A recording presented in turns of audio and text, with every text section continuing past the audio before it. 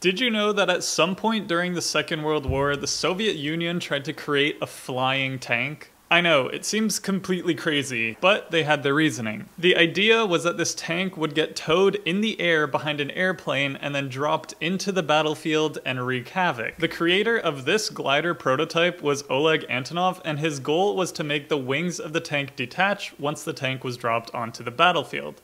This would mean that the tank would be essentially ready for battle immediately upon deployment. But unfortunately, Antonov's invention was too impractical and the prototype did not pan out. Nowadays, tanks are transported on huge aircrafts like the Lockheed C-5 Galaxy. I'm sure if the flying tank had come to fruition, it would have really struck fear in the hearts of the Soviet enemies. Drop a like and subscribe while you're at it for some more cool engineering videos.